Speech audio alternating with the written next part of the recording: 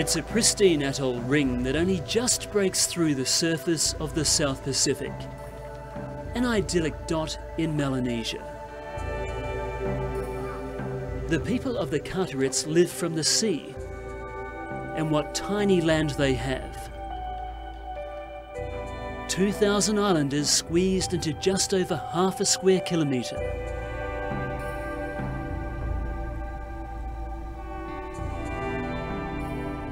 The islanders may have had little impact on the outside world, but they claim the outside world is destroying them. They say they are doomed, and global warming is to blame. The island's sinking.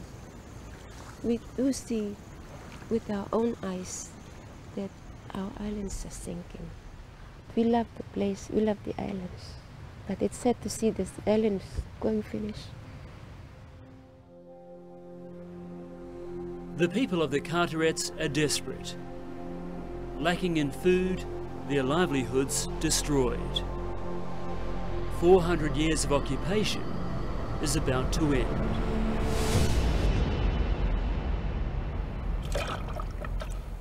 While the best scientific minds in the world argue whether sea levels are rising by millimetres or centimetres, here predictions mean nothing. The damage has already been done. What's happening here is extraordinary.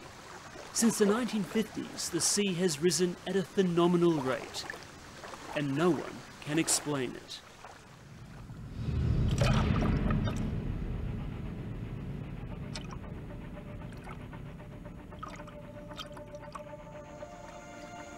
The Carteret people are at war with the sea.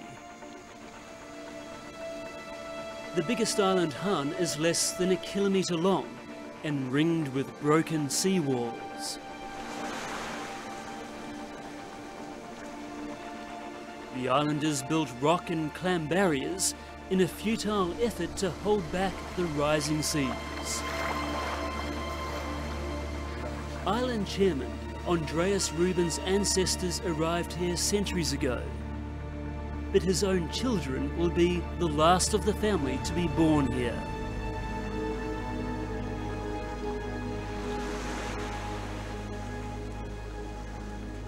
We are right where my grandfather's house was, and the shorelines was out from my grandfather's house, was out about 18 meters.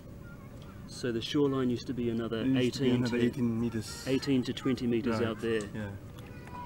And out there was coconut trees and some other food gardens.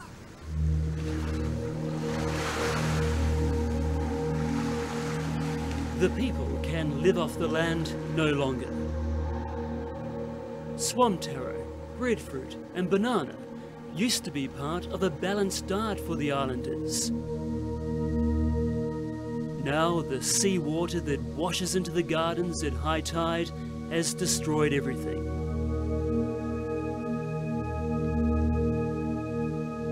This is the garden of mother of three Teresa Hetzi. Fruit once flourished, now all that's left is coconut trees. It means that I will have no banana now to eat, and I will eat coconut only without banana because the sea spoils my garden. Fallen coconut trees litter the beaches everywhere, their roots eroded by the rising seas. At low tide, you can see where the gardens used to be, along with the stumps of coconut trees that grew here only 20 years ago. At high tide, the trees are completely swamped.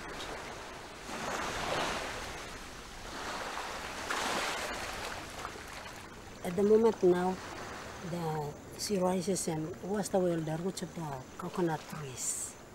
The coconut cannot be a big fruit, only small ones.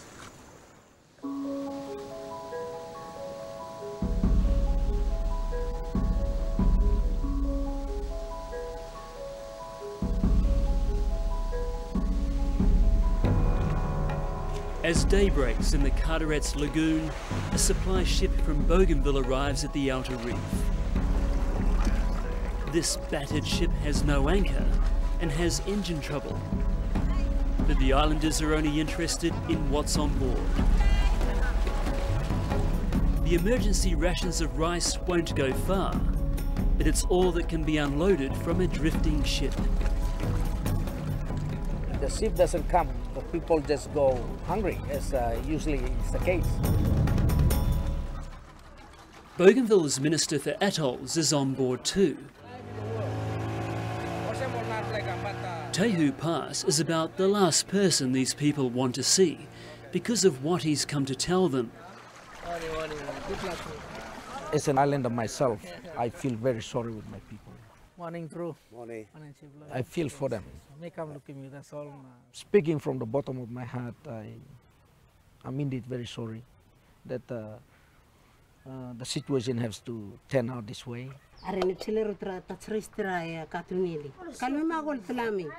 The rice shipment has brought relief from a monotonous diet. But Teresa knows it won't last with the extra hungry mouths of her extended family.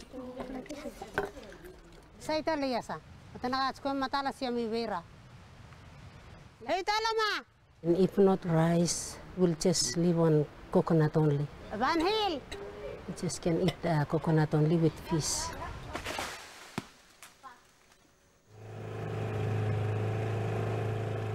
Island Chairman Andreas Rubin takes me on a tour of the 5 other tiny islands in the chain. The destruction is striking. If there was any doubt that the sea levels were rising, you only have to look here at the island of Hueni. This used to be one island, but as the locals will tell you, about 15 years ago the rising seas began to slice right through the middle of it. The high tides never let up, and now the island is completely divided. Hueni 1 and Hueni 2.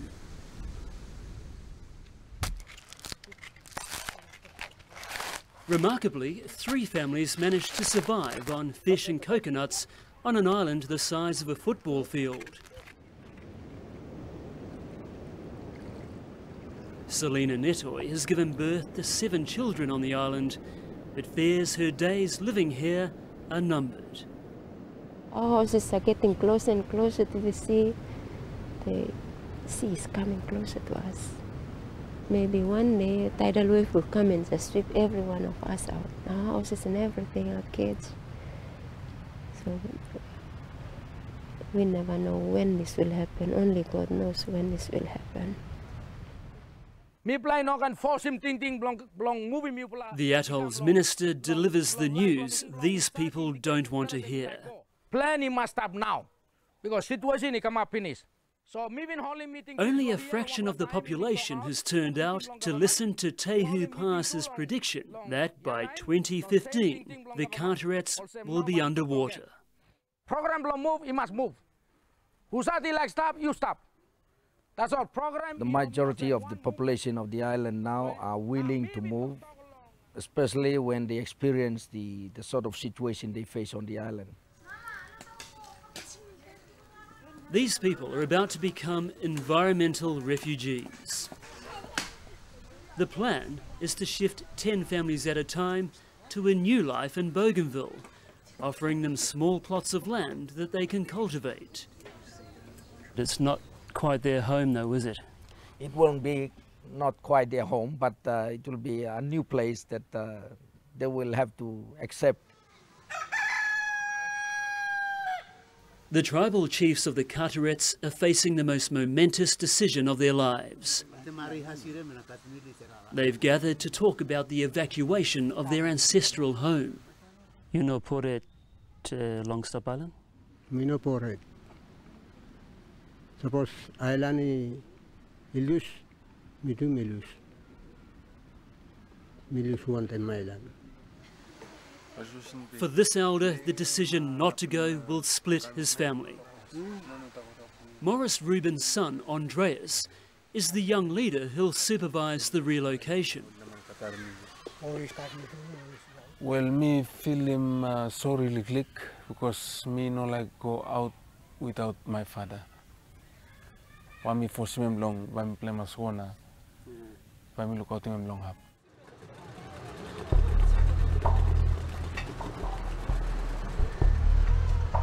The Big Island, as they call it, is only 100 kilometres away, but it's a world away from the peace and quiet of the Carterets.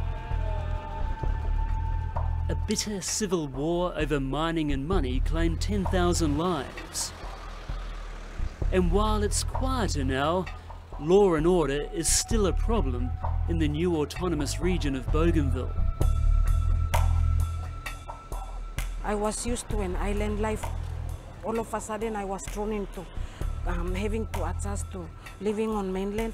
When they're hungry, Ursula Rakova left the Carterets for the Big Smoke several years ago and now has the job of coordinating the move of her fellow islanders. If I had a miracle to perform, I wouldn't bring my people here. Law and order is a big concern to us, especially when we are coming from a peaceful community and coming into an area that we have not lived before. So law and order is a big concern to us.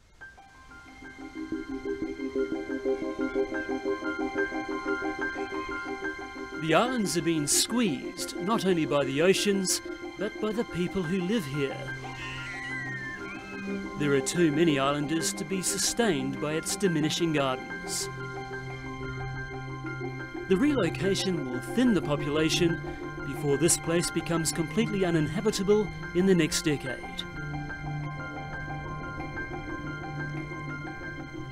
There will still be people here on the island until the last tree from the island is down.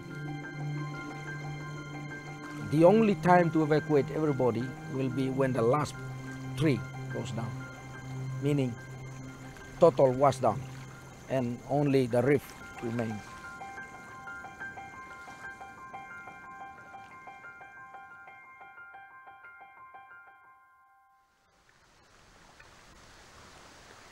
You'd think with what's happening here, this place would be swarming with scientists and experts. But the people will tell you they've never ever had a visit from a study team from anywhere in the world. For all the questions here, there are no answers.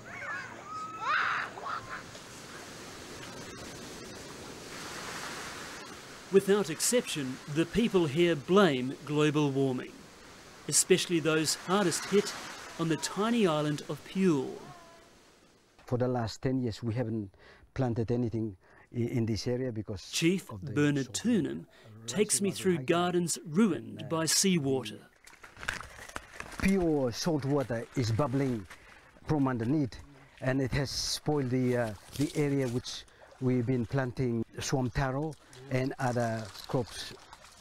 Here at high tide, the water doesn't just breach the sea walls, it seeps up from beneath the ground.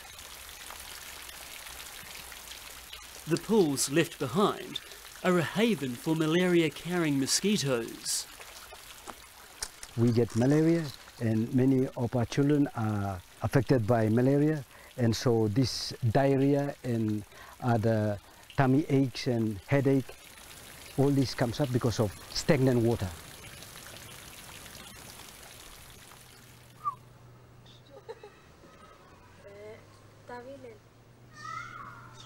There is no electricity here, let alone television or the internet. But as isolated as these people are from the industrialised world, they know enough about its excesses.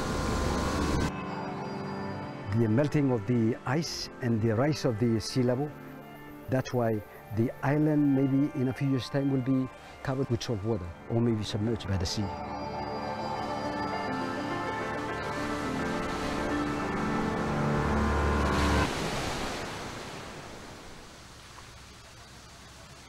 For the second time in as many weeks, another shipment of rice arrives.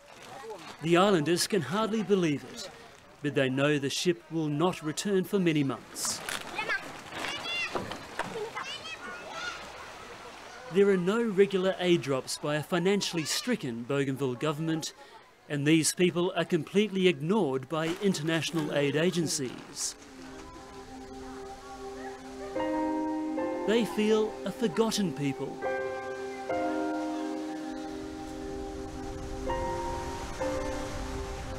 I really miss the place.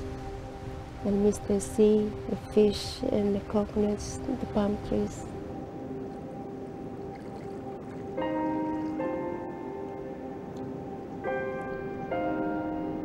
It is a home to me. I do belong to the island. I feel sorry for my island.